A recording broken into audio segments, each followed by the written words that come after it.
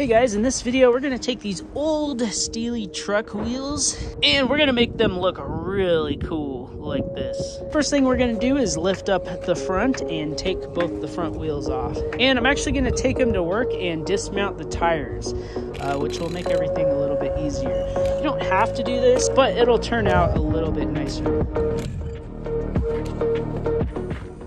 After I removed the tires, I just put some degreaser on them and sprayed them off with the power washer. It got some of the brake dust off. And it's interesting, it looked all rusty, but it was actually just old brake dust on there, probably from the metallic pads. It bites into the factory wheel paint that rusts on top, but underneath it's not actually as rusty as you might think. But there probably is a little bit of rust here and there, because they are steel wheels. But next, I'll go ahead and remove the metal valve stems. I got some new ones. That's what the spacer looks like.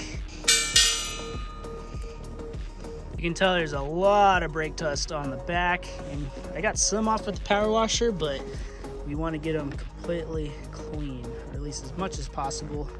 And I got this Meguiar's all-wheel cleaner, and I like this stuff a lot. I'm not sponsored by them or anything. And this is the stuff that changes color as it cleans. There's some more wheel cleaner in a black bottle by Black Magic, and I found that one kind of sucked. We'll just spray them down and just let that soak in there. It starts to turn purple once it starts eating up the brake dust, but I'm just gonna let that soak in. See how it's all like changing purple? Gets the brake dust. Next, I'll just take some steel wool, and look at that brake dust coming right off of there. But anyways, I'll just finish cleaning these up best I can. Probably also use like a brush. Keep getting them until they're clean.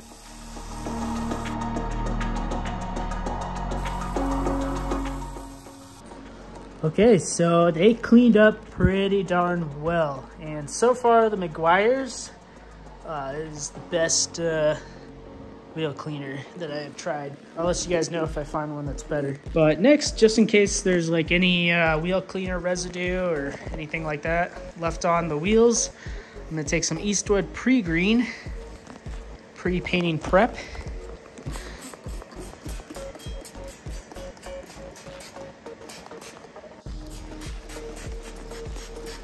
And I'm gonna take some white lint-free rags and just wipe them down really good. Next, I'll take some clean maroon scuff pads and go ahead and just dry scuff the wheels up. We just want to get rid of any shininess. And then after that, I'll do a couple rounds of the pre-green.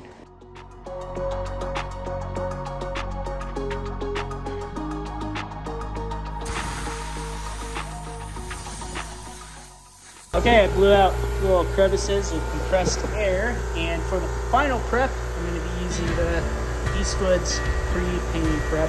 This stuff is pretty strong, and it's best to put this on a rag and then go behind it. It takes a little while for it to evaporate, which is good. Get it in there, and then I use a clean rag to really get it clean.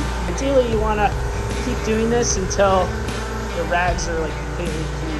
But you want this nice chalky matte look that's all like scuffed up, and that's really going to absorb all that paint. Okay, the wheels are all prepped and ready to go, and I went ahead and masked off the bead sealing surface just because it's, you know, already smooth and like in pretty good shape, and it holds air really well. I just didn't want to risk getting any paint, especially because I'm brushing on the backside. But anyways, for the backside, I'm going to be brushing on some Eastwood Rust Encapsulator Platinum. And that's just for like, you know, the little bits of rust and stuff that's kind of on here. I really like this paint. You can paint it over, you know, surface rust. But I really like this paint. You can paint it over like, you know, well-prepared rust or metal. And I haven't had any problems like painting it over, you know, stuff that's already coated. It seems to hold on and protect it really well.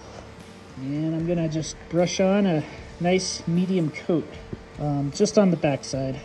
And you can also spray this stuff on as well, but you have to add Xylene to kind of thin it out so it can go through the spray gun. And especially painting inside, I like to wear, you know, a respirator. Anyways, let's go ahead and get this painted.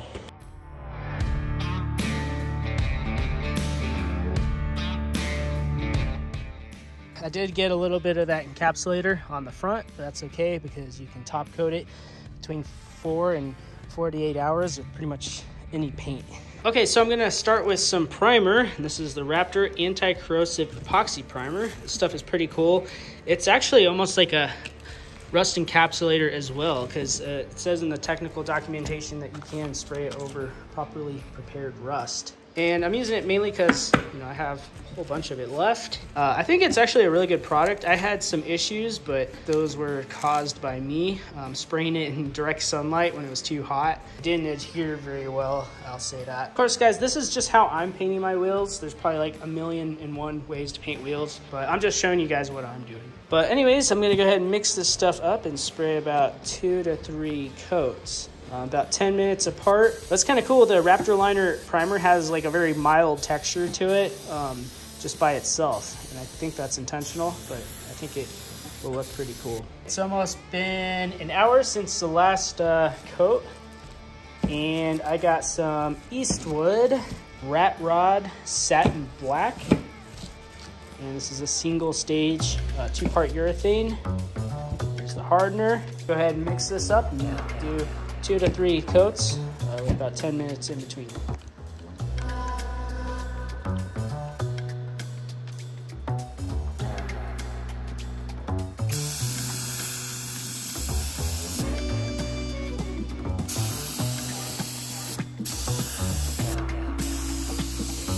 It's been about maybe 5 or 6 days since I painted these. They've just been sitting in the basement curing. And you want to give them a little bit of time before you put the tires back on and stuff like that. But I think they look pretty good. Next, I'm going to install some new valve stems, and I just got these on Amazon, and they come with 2 different seals, and these use the bigger one, but they're pretty simple. Just got the stem and then the seal, and then you install it. Make sure that little lip goes in there all the way, and you install this washer with the convex part facing up, concave facing down, and then the little nut. These are just a 14mm, and we'll just snug it up. You don't have to go crazy tight, but you want it snug to the point where you can see the seal kind of smushed. And also next, I'm just gonna take a cheap razor blade and kind of scrape the paint out of where the lug nut seat sits.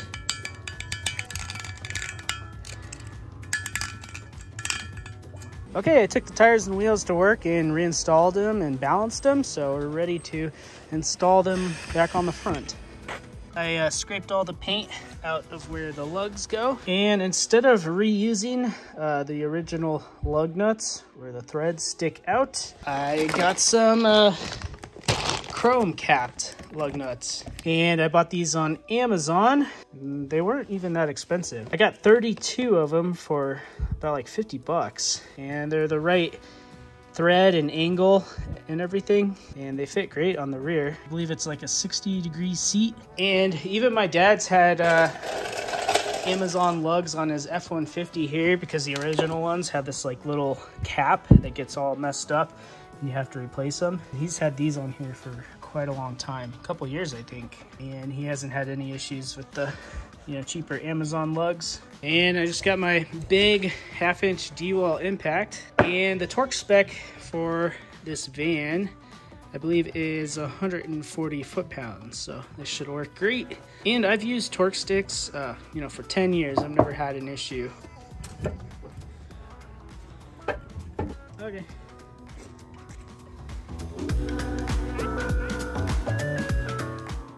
Thread them all on by hand.